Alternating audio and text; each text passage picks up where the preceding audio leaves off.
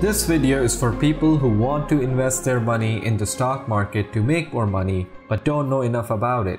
We will cover the very basics of the stock market to help you start investing.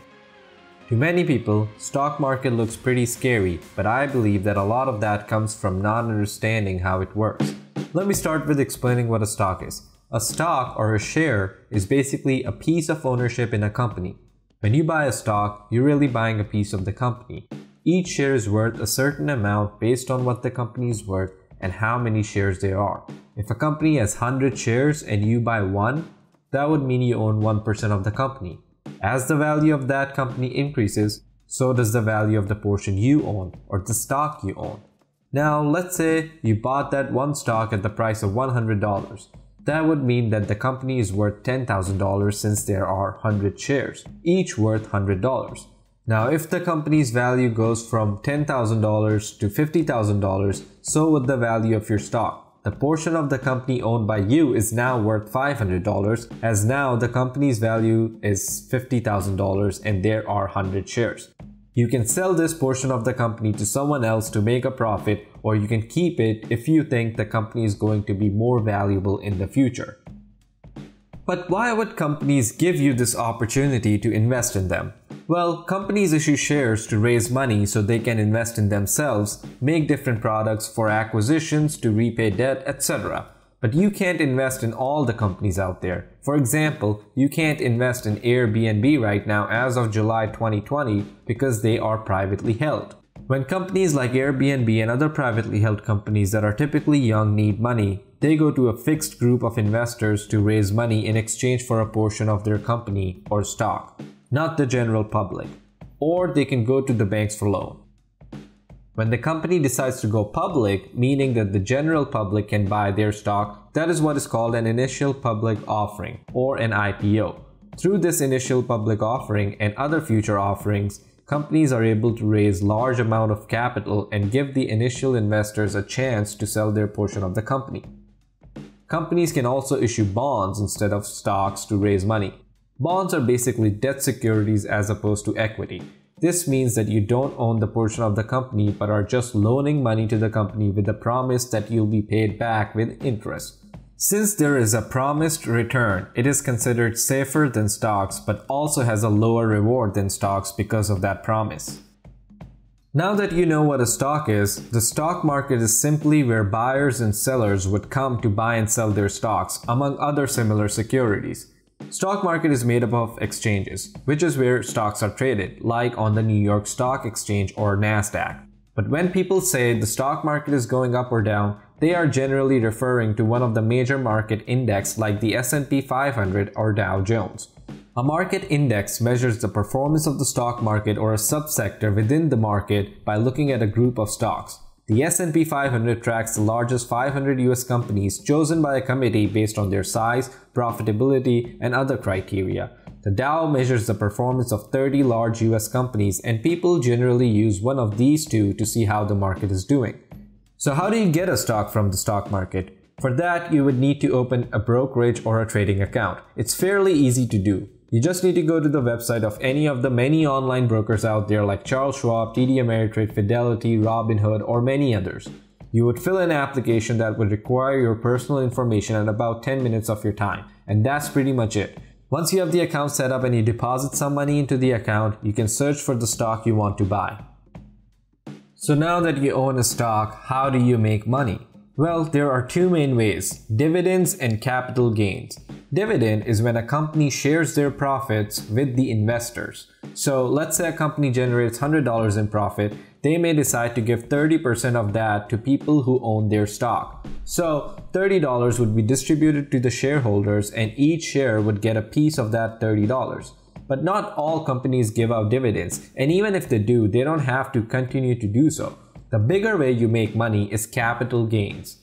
If a company does well, investors would like that and the value of the company would increase as investors buy more and more of the company's stock. What moves the stock in the market is demand and supply. If there is more demand than supply, prices would go up as suppliers or sellers sell it at a higher price due to increased demand, and buyers would be willing to buy at a higher price if they like the growth prospects of the company and therefore the stock. If there's more supply than demand, the price moves lower.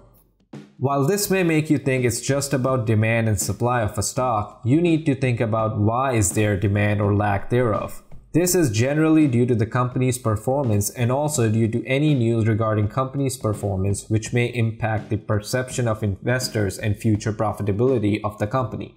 So if there's news out that the company has a stronger than expected demand for their product, for example, investors are going to want to buy that company, increasing its stock price as a result of the news of better product demand, which in turn would improve the company's performance, which is what investors are looking for.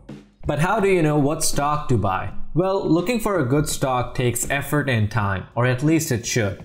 Recall that a stock is a piece of business, and not all businesses would be good for you to buy. Think of the price of stock as someone saying to you that, hey, invest this much in my company to get some percent of the company. Essentially, that price implies that the whole business is valued a certain amount.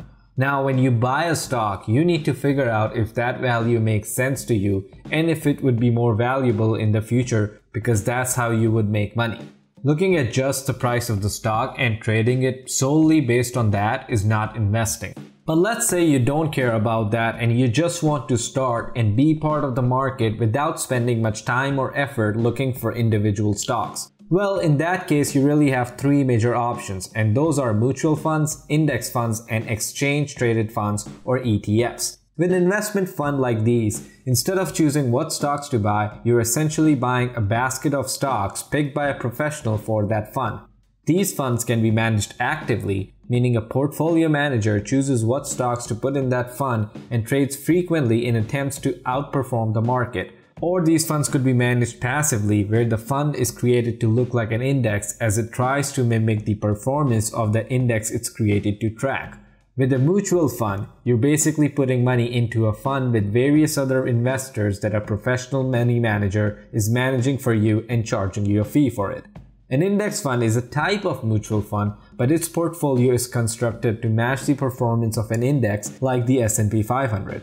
They generally have lower fees than the mutual funds as they are designed to match the market performance and are not actively managed to beat the market.